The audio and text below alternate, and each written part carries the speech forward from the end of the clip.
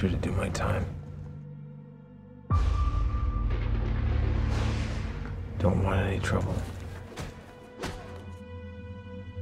Keep my head down. You're the Green Arrow. Wrong guy. Avoid conflict. They're all afraid of you. This is prison. You're playing by the wrong rules.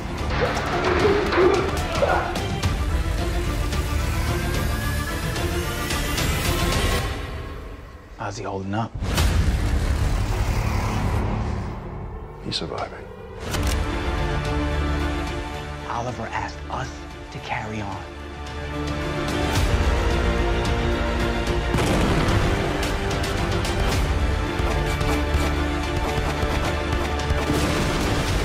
Longbow hunters are a direct connection to Diaz. They're the best lead we've had on him in months. Argus is handling it. Diaz took everything from me. My husband, my family, my life. I don't have anything to lose. My days in the field were over the day Oliver went to prison.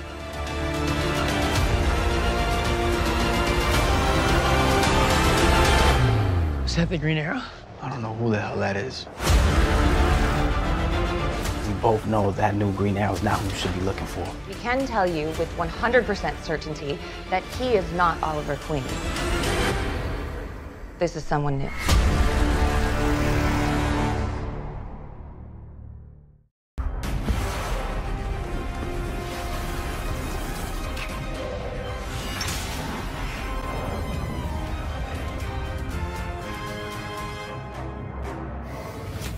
Alright, what is going on, guys? It's Tazz here, and welcome back to the channel. Now today what we got for you guys is another Arrow video. As teased by Stephen Amell on Friday, today Monday, exactly 1 week until the premiere, we have a brand new sizzle reel trailer for Season 7 of Arrow, and this trailer shows us some pretty awesome stuff. So without any further ado, guys, let's get into my breakdown for the Arrow Season 7 sizzle reel trailer. The trailer starts off again as most of the Arrow trailers have for Season 7, with Oliver working out in prison and saying that he's just trying to lay low and stay away from fighting and just serve his time there in Slabside. Next we get a really cool shot of the outside of the prison at night during a storm, and it kind of looks like Alcatraz or something. Just thought it was cool. But next we get a really interesting shot of some of the inmates looking over at Oliver in the cafeteria or lunchroom, and one of them is kind of all shadowed out and looks kind of just like a silhouette or something. So could this possibly be the mystery inmate that everybody has been talking about? We then get to see a bit of what we've seen in past trailers again, with Oliver and his prison fights in the shower, in the cafeteria,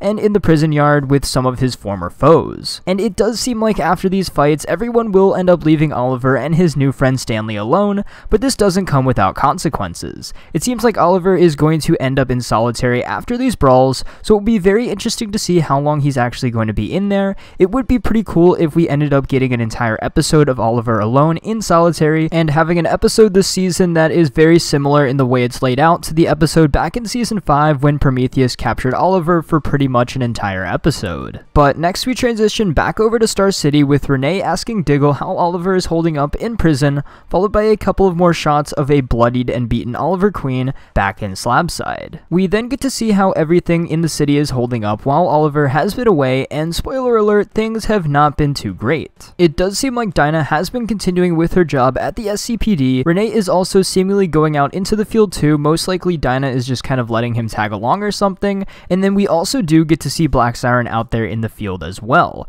Very excited for more of the anti-hero Black Siren Earth 2 Laurel this season, with her hopefully ending up joining Team Arrow once Oliver gets out of prison and everything goes back to relatively normal later on in the season. Next up we get a pretty interesting shot here with Diggle, Anatoly, Renee, Dinah, Felicity, and Black Siren all looking like they've just been through something, which was most likely their encounter with Diggle and his Argus agents from a couple of frames ago that came into the hideout, the sort of makeshift bunker that the remnants of Team Arrow were held up in. So this will be interesting to see how far Diggle is willing to take this no vigilante thing in Star City, or will he make an exception for his former teammates. Right after this, we see Renee back in the classic Wild Dog suit and mask up on a building or something surrounded by a bunch of smoke, so I guess he doesn't really fear that no vigilante law anymore. Next, we get a few shots of a scene where Diaz is shooting at Renee, who is wearing an FBI jacket, and then it transitions transitions into our first look at the longbow hunters. The first of which has a guardian style shield, another longbow hunter has some sort of red dart arm gauntlet thing,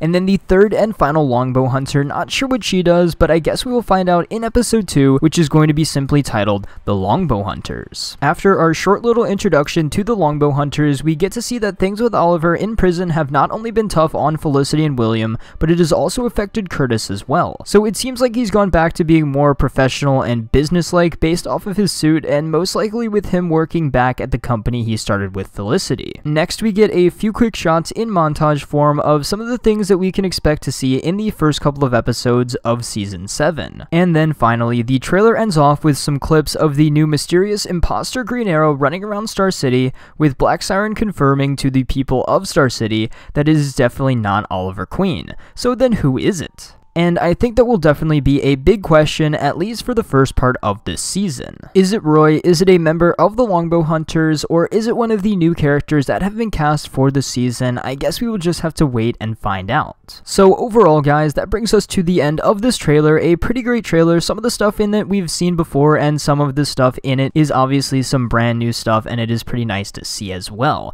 But that gets me very excited for season 7 of Arrow. Can't wait to see all of the new stuff with Oliver in prison, Diaz, and the Longbow Hunters, as well as the return of Roy. I cannot wait until next week. So other than that, guys, I want to know your thoughts on this brand new trailer down in the comments below. Who do you think is that mysterious new Green Arrow imposter, and how do you think Roy is going to be reintroduced into the season? I want to know your thoughts on everything down in the comments below. But real quick here at the end, while I was making this video, the promotional images for episode 2 of The Flash season 5 titled Blocked were released, and they do show off some pretty cool shots from the episode. In one of the pictures where we see everybody in the Cortex after most likely their first encounter with Cicada, you can see that Cisco has his hand all bandaged up, most likely meaning that Cicada was able to stab him with the lightning bolt dagger, possibly taking away his powers, leading to the title of episode 3, which is The Death of Vibe. Then other than that, the only other big thing from these pictures are just that there are some cool shots of Barry, Iris, and Nora all together,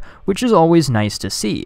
So with that said, guys, what do you think of the Arrow trailer? What did you think of these promotional images for episode 2 of The Flash season 5, and are you excited for all of our DCTV shows to come back here in the next couple of weeks? Let me know what you think about all of this down in the comments below. But until next time, guys, it's been Taz, and I'll see you guys in the next video.